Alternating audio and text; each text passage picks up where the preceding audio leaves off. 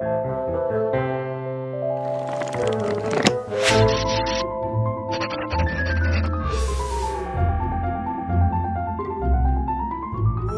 up, everybody? Mr. Forrest back with another episode of Know Your Bible, Know Your God.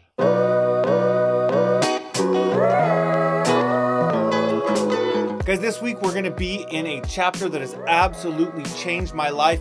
You'll see why. Let's get right into it. Steve Jenkins, the invisible chicken sandwich, was feeling the squeeze of life. His team had made it to the state basketball tournament, but Steve had rolled his ankle, and his ankle was black and blue and swollen and really painful. And he was feeling the pressure of his coaches and teammates to play anyways, or else to hurry up and get better so he could play, because all eyes were on their team, and if they did well in their tournament, they'd get national attention. Plus, there were several private schools trying to scout Steve and recruit Steve, and Steve felt the pressure, and he didn't want to disappoint his coaches or his team, and he wanted his school to get national attention, and he didn't want them to think that he was a wimp if he didn't play, but he was really worried about his ankle because it was super painful. It was nearing the end of the semester, and he was having a lot of exams and papers coming up. Plus, he had the California achievement test that he had to take, and he was under a lot of pressure because everyone was saying he had to do well on his papers, his exam, and the achievement test if he wanted to get into a certain school, that everyone was pressuring him to get in because they said that everyone who gets in this school ends up successful and makes a lot of money and is able to afford a certain lifestyle. And Steve felt pressure because he didn't want to fail and get bad grades and disappoint his parents and disappoint his teachers, and he didn't want to miss out on this lifestyle that everyone was telling him that he was supposed to have. Steve heard the voices of people on the news who were always chirping, and every time Steve watched the news, inside he felt anxious and he felt turmoil and he kind of felt angry. And every time he'd watch, they'd always say, "Today's issue is the most important issue of our time." But they said that every single day, about every issue. And at school, all the kids wanted to talk about politics all the time. And the teachers even talked about politics. And the teachers would lecture the kids, "This is the most important election in the history of the United States of America." And Steve thought to himself, that's what you said about the last election. And I'm only 12 years old. I'm not even old enough to vote. Steve felt the anxiety that if the wrong person was in office, that the entire country was going to fall apart. For some reason, Shane Hawkinson had decided to beat Steve up, and Steve was afraid of getting beat up, and Shane would wait for Steve after basketball practice, and Steve would have to find a creative way to escape from the school building each time. He'd exit through a different door so as not to get beat up. And at lunchtime, he would always sit with his friends, and he'd sit extra close to Mike, who was the biggest kid in school. But one day, Mike was sick and he wasn't at school, and Shane found Steve at lunch, and Steve ran for his life, and he ended up sliding into the art room to hide where Mrs. Browning was eating her lunch. And she looked down and said, "Steve, what are you doing in here?" And Steve said, I was wondering if you wanted to eat lunch with me and explain to me the art of romanticism." And Mrs. Browning said, "Sure, Steve, come have a seat." And she rambled on for the next hour, and Steve hated being lectured about romanticism. But even worse than that, he hated being beat up. To top it all off, Steve's dad had received a job offer that paid more and had better benefits. But it was all the way in California. Steve didn't want to leave his home, and he didn't want to leave his church family. Steve didn't want to leave his school, and he didn't want to leave his friends. He loved Mike and Ed and Sheila and Jenny and Lenny and Margot, and he thought they'd be together forever. And Steve felt a knot in his stomach all the time. He felt anxiety all the time. It would keep him up at night so he wouldn't get enough sleep. It would worry him, and so he would lose his appetite. That means he wouldn't be hungry, so he wouldn't eat. And it was like this vicious cycle. He'd get grumpy and he'd yell at his sister. He'd yell at people at school, even his parents or his teachers, and he was becoming grouchier and angrier. And it was like this cycle because he wouldn't sleep and he wouldn't eat, and it would make him grouchy, and he'd worry even more. And then he wouldn't sleep and he wouldn't eat, and he'd be even more grouchy, and he'd worry even more. And not having food and enough sleep, it would affect his body's ability to heal his ankle. And it would affect his ability to concentrate on the basketball court or in the classroom. And things were getting worse and worse until one day at Cousin Paulie's Pizzeria. All the kids decided to meet there for lunch on a Saturday, and Steve got there early, and all the other kids came at the exact same time, but they came in different ways. Margot and Jenny, they just came in the front door. Mike came in the side door. Since Sheila's brother Enrique worked there, Sheila would come in the back door and say hi to Enrique on her way in. Ed had been waiting in the garbage can while people were throwing their garbage away, unaware that there was a kid inside. All the kids got in, and they all saw Steve and started walking over there, and suddenly there was an explosion out of the trash can. Ed burst out and he said, "Surprise! Happy birthday!" And Jenny looked at Ed and said, "Ed, why are you covered in pepperoni and Pepsi and smell like a stinky diaper?" Ed said, "Well, I have been waiting in there for over an hour, but it was worth it to see the look on your face when I jumped out and wished you a happy birthday." And Jenny said, "Ed, my birthday is in October." Ed said, "And your point is?" The kids all saw Steve and went over to the normal table where they always sat at, and they sat down next to Steve and they looked at him. And they noticed he wasn't looking so well. Steve was pale. He looked thin. It looked like there were dark rings under his eyes. And they were about to ask him if he was okay when Enrique came over and said, "Can I take your guys' order, or are you just getting the usual?" And Sheila said, "Enrique, the girls are going to split a medium pepperoni, sausage, and bacon pizza." Mike said, "I'm going to split a large pizza with myself." And Enrique put everything on that. Enrique looked at Ed and said, "Ed, the usual?" Ed said, "You know this." Enrique said, "All right, 1 marshmallow gummy bear and pickled beets pizza with donkey cheese and banana sauce instead of tomato sauce. Coming right up." Ed said, "I like this guy." Enrique looked over at Steve and Steve said, "Nothing for me, thanks. I'm not hungry." All the kids stopped and looked at each other and then looked at Steve. Now remember, this is the kid who tied with Mike in a hot dog eating contest at school. This is the kid who once ate 13 tacos in one sitting. This is the kid who could out-eat anybody he knew except for Sheila. The kid ate like a horse, but he wasn't hungry. Something really was wrong with Steve. And as soon as Enrique walked away, Sheila was about to ask him what was wrong when Steve burst into tears and he started sobbing. And the kids did what good friends do. They huddled around Steve and linked arm in arm, and they let Steve cry as they prayed for him. Steve finally started to calm down, and they said, "Steve, what is wrong?" And Steve just said, "I'm so anxious all the time. I'm so worried all the time. I'm not enjoying life. I'm so anxious that I can't sleep and I can hardly eat, and I'm grouchy all the time. I'm afraid that the basketball team won't do well in the tournament, and that's going to be my fault. And I'm afraid of what people will think of me. I'm afraid I'm not going to do well on my school stuff, and I'm going to disappoint my parents and my teachers, and I won't get the life that they think that I should live. I'm scared that Shane's going to beat me up, and I'm scared that my dad is going to move us to California, and I don't know what to do about it." Sheila looked over at Ed and she gave him a little nod.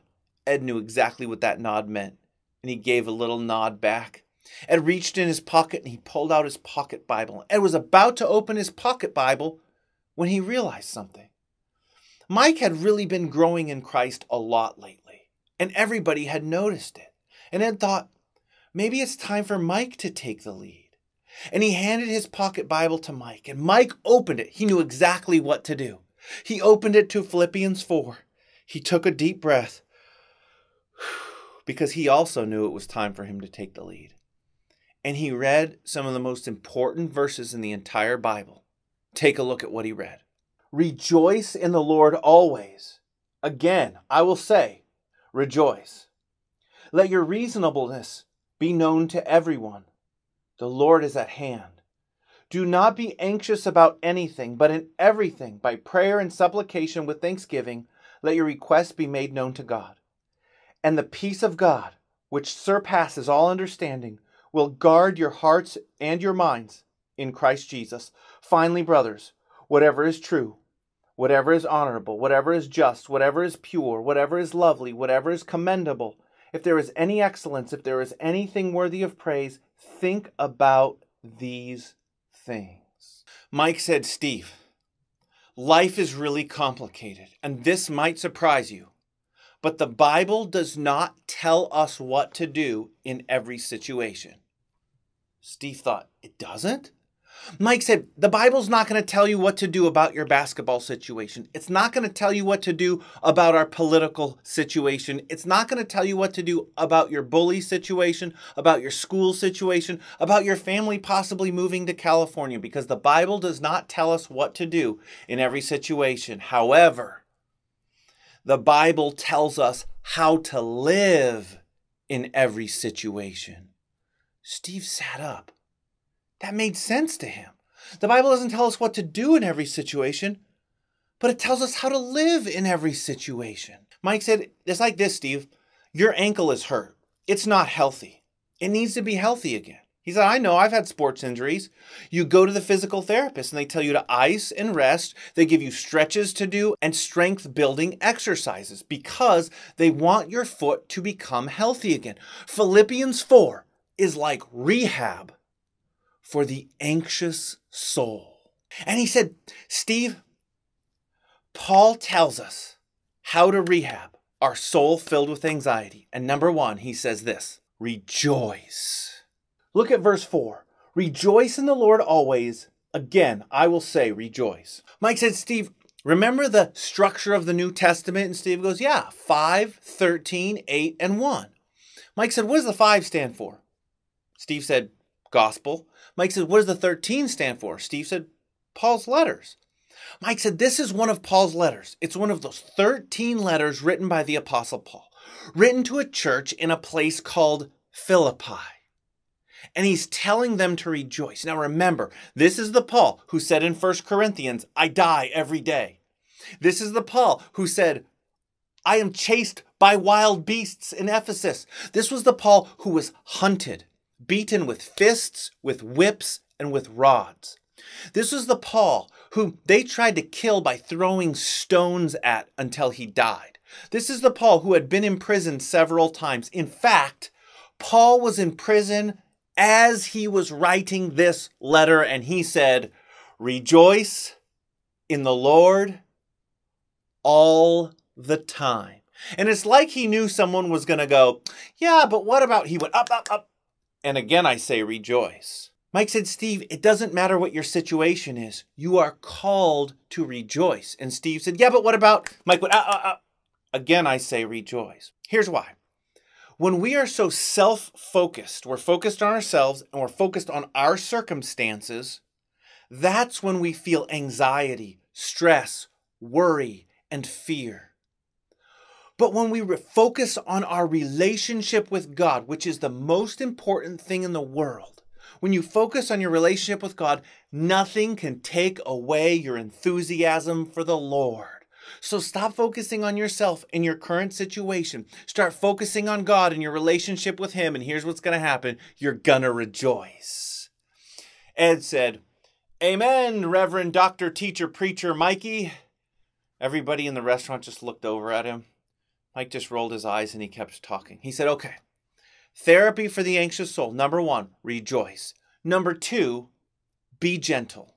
Look what the Bible says in verse 5. Let your reasonableness be known to everyone. The Lord is at hand. A good way to translate that word that the ESV translate reasonableness is gentleness. Here's what happens. When you're stressed and worried and filled with anxiety, you tend to snap at people. And this makes the problem worse. Here's why. You're so focused on yourself and your circumstances, you're not even thinking about the person that you snap at. What about them? How do you know they're not experiencing all kinds of anxiety and worry and fear and anger? And you snapping at them just makes it worse in their lives. You're so focused on yourself, you're not even caring about that person. But when you're gentle to that person, you're part of the solution. You're soothing that person. You're doing spiritual rehab on that person, helping their soul become healthy again. Mike said the first step in rehab for the anxious soul is to rejoice. The second step is to be gentle to everyone. Ed was wiping away a tear, and Jenny looked over at Ed and said, "Ed, what's wrong?" Ed said, "I've known little KYBKYG since he was this big in the Lord, and look where he is now." This time it was Jenny who just rolled her eyes. And Mike kept talking. He said, "Okay, here we go. Spiritual rehab for the anxious soul. Number 1, rejoice. Number 2, be gentle. Number 3, pray." Look at verse 6. "Do not be anxious about anything, but in everything by prayer and supplication with thanksgiving, let your requests be made known to God. And the peace of God, which surpasses all understanding, will guard your hearts and your minds in Christ Jesus." Mike said, "Steve, prayer is the pressure valve that relieves our stress. It is the balm that soothes our anxiety, and here's why. When we're so focused on ourselves and our problems and our circumstances, that's when we feel anxiety and pressure and stress." Mike said, "Steve, there's nothing you can do about your circumstances. You don't know when your ankle's going to get better. And even if it does get better, you might play the best you've ever played in your life. You don't know if your team's going to win any games at the tournament. It's out of your hands. You can study and you can prepare, but ultimately you don't know what your grades are going to be like.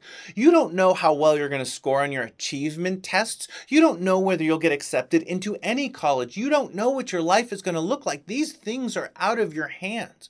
You don't know why Shane's mad at you and feeling that way about you. You can't control the way he feels about you. You can be gentle toward him, but you can't control the way he feels about you. You can't control the outcome of any election, and you can't control whether or not your family moves to California. These things are out of your hands. If you focus on them, you're just going to stress about it. However, if you pray about it, you're talking to the one person who can do something about it.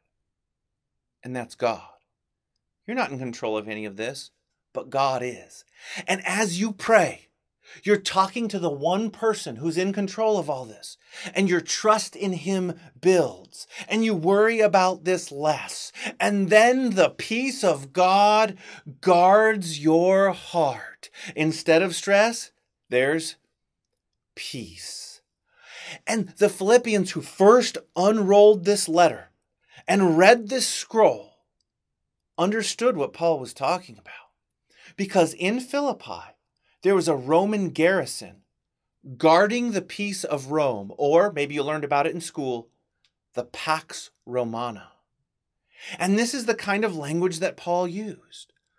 The peace of God is going to guard your hearts from stress, from anxiety, from worry and fear, and instead instill peace. Mike said, "Steve, don't you want peace in your heart instead of anxiety?" Steve went like this. And Mike said, "Then pray." So here we go. Therapy, rehab for the anxious soul. Number 1, rejoice. Always. Number 2, be gentle to everyone. Number 3, pray about everything. And number 4, think healthy thoughts. Finally, brothers, whatever is true, whatever is honorable, whatever is just, whatever is pure, whatever is lovely, whatever is commendable, if there is any excellence, if there is anything worthy of praise, think about these things. Mike said, "Let me ask you, Steve, what kind of thoughts have you been thinking recently?" And Steve said, "Well, I'm thinking, what if my ankle doesn't heal? What if we don't win any games in the tournament? What if I disappoint my coaches and teammates? What if people think I'm a chicken because I don't play because my ankle hurts? What if I disappoint my parents and teachers? What if I get beat up? What if our country falls apart? What if we move to California? What if I don't like it there? What if people there don't like me?" And Mike said, "There's your problem, man. These aren't healthy thoughts. All the thoughts you're thinking are what-if thoughts. These things are all out of your hands. You are not thinking healthy thoughts." He said, "Can I remind you, Steve, of the song that we've been singing on Sunday nights. In their Sunday Night Kids program, they had been learning a song to help them learn this verse. And by the way, I will link that video down in the description if you want to check that video out and you can learn that verse. And he said, you have to think healthy thoughts. And here's where it starts. You think healthy thoughts when you rejoice, when you're gentle towards others, when you're at prayer, when you're focused on God and your relationship with God instead of your problems. And then your soul starts becoming healthy again. He said, last time, Steve, the soul who is filled with anxiety and stress and worry and fear is an unhealthy soul. If you want to rehab your soul and be healthy again, what do you have to do? Rejoice always. Be gentle to everyone. Pray about everything. And think healthy thoughts. This time it wasn't just Ed that celebrated, it was all the kids. All the kids jumped up and they started doing the Ed dance. And everybody in the pizzeria was looking at them, and Jenny, her face turned red and she just sank down in her chair. Steve started feeling hopeful for the first time in a long time. The kids saw a glimmer of hope in his eyes. Steve sat up straight. He took a deep breath and it was like the color started coming back in his cheeks. Just then, Enrique brought the pizza to their tables and everybody looked around because they knew what Steve was going to say. Steve looked over at Mike and Mike looked over at Steve. And Steve said, "Can I have a slice of your pizza?" And Mike said, "Of course, brother." And for the first time in a long time, Steve ate a slice of pizza. Guys, I hope you enjoyed this week's episode of Know Your Bible, Know Your God. Guys, learn this. Anxiety happens when we are focused on ourselves, our problems, and our circumstances. Peace and joy happen when we focus on God and our relationship with God and on other people. Don't forget, guys, the basic story of the Bible is God made it, we ruined it, Jesus rescues it, God will restore it. And here's where we find Philippians 4 in all of this. So God made it and then we ruined it by sinning. Jesus rescues it when he came to earth, died for our sins and rose again. And God will restore it. But you know, God is in the process of restoring aspects of it now. For example, if you've repented and believed on Jesus, you've been rescued from your sin right now and brought into a relationship with God. And Philippians 4 is helping you live that relationship with God. Guys, you know what? I'm telling you this right now. If you learn this now, you will be 1,000 times happier than people who do not learn this. Learn this now. Make this a part of your life. That's why it's so important for you guys to learn this week's memory verse. Guys, so many things are out of our control. We can't do anything, but God can. Our memory verse this week is Philippians 4:8. Finally, brothers, whatever is true, whatever is honorable, whatever is just, whatever is pure, whatever is lovely, whatever is commendable, if there is any excellence and there is anything worthy of praise, think about these things. Guys, learn this verse. Make sure you check out that link in the description below. I didn't make the video because I can't sing, but boy, this girl who did make this video, she sure can sing, and it's a huge blessing. So learn this memory verse. Our extra this week is learn. What is rehab or therapy for the soul that is anxious? It is rejoice, be gentle, pray, and think healthy thoughts. So guys, do the last 2 weeks, do this week, and do the next 2 weeks. You'll have the whole block done. Make sure that when you memorize your verse and do your extra, make sure you do your books of the Bible also. Those will be linked down in the description below. I'll have the books of the Bible, what we're learning so far.